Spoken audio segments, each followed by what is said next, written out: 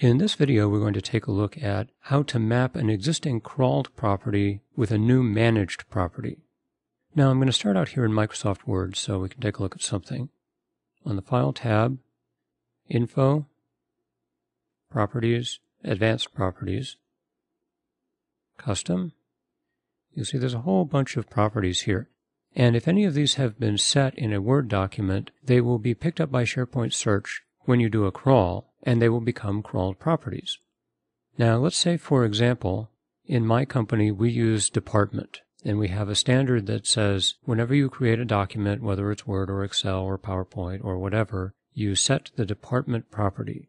So you type in a value here, and then you save the document to SharePoint Server. Department then becomes a crawled property when you do a crawl. But how do you search on a specific department when you do a search? So let's take a look at how that works. Now I'll cancel out of here, and I'll switch over to my SharePoint Server computer. And under Application Management, I'll go to Manage Service Applications, click on my Search Service application, and then go over here to Metadata Properties. And what we're looking for is the crawled property called Department. So I'll just search on it, and you'll see we have a crawled property called Department. We also have OWS Department, which is a SharePoint property, and People Department, which is a People property. But it's this top one, Department Text, that is the crawled property that's associated with Office documents such as Word and Excel. Now you'll see it's currently not mapped to anything, so we can't search on it directly. And what we need to do is to create a managed property and map it to this crawled property so that we can search on department. So let's go back to Managed Properties, and if I scroll down, you'll see that we already have a managed property called Department, and it is already mapped to the other two crawled properties that we were just looking at, but it is not mapped to the Office Department crawled property. Now we can add that mapping here if we want to, and then we would be able to search directly on department. But let's say we want to separate this out into a different type of department search. If I go up to New Managed Property, I'll call it Litware Department. It is a text value. The default here is to include values from all crawled properties mapped. Now in this case we're only mapping one, so we don't have to worry about that. So I'm going to click Add Mapping, type my crawled property name, which is Department, and of course it's this top one that we want. Click OK. Click OK again.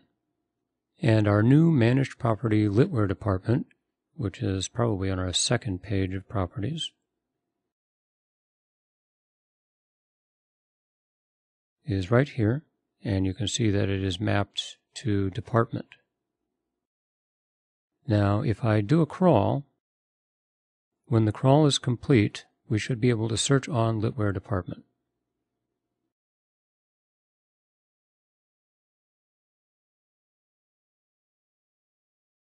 Okay, my crawl is complete, so let's go to the Search Center and try a search. Our new managed property is Litware Department, and I'll search for engineering. And you can see I have a bunch of documents here where department is set to engineering.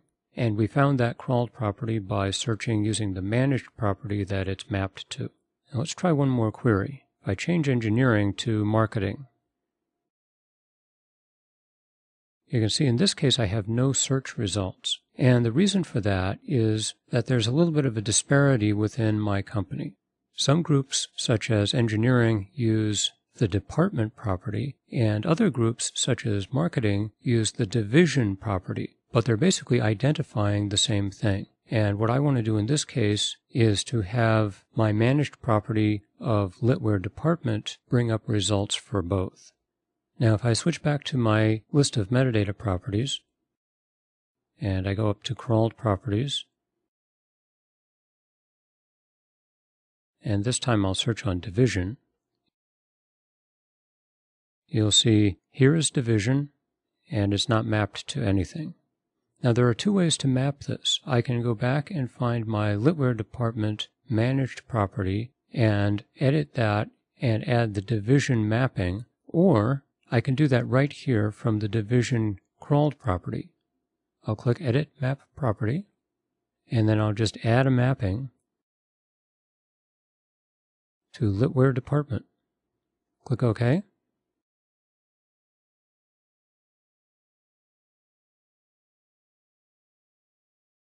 And then again, because I've made a change, I need to go ahead and do another crawl.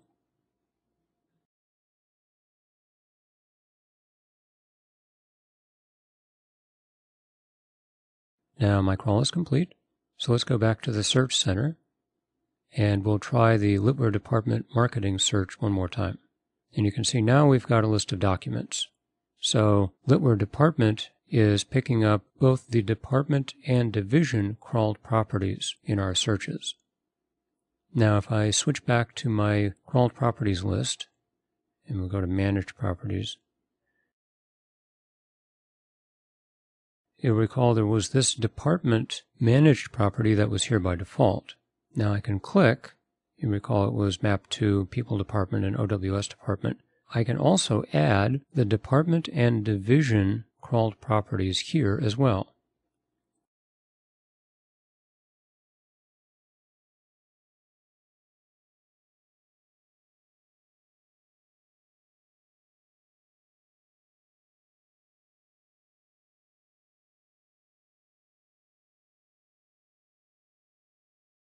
Click OK, and of course do another crawl.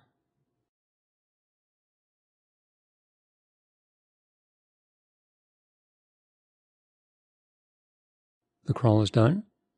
If I switch over to the Search Center, I should be able to now change Litware Department to just Department, which is the original default managed property.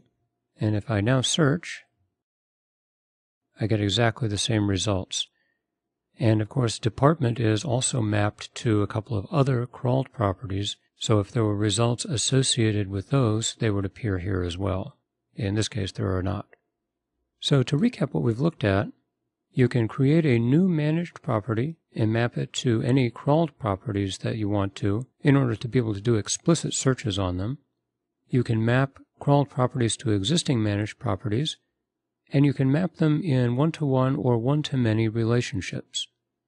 You can also configure the mapping in two different ways. You can edit the managed property and map it to a crawled property, or you can edit the crawled property and map it back to the managed property. So that's a quick look at how the mappings between managed properties and crawled properties work in SharePoint Search. You can leave feedback on this video or any of our TechNet content by going to the TechNet article and clicking the rating and feedback control at the top of the page. Or you can send feedback to searchdx@microsoft.com.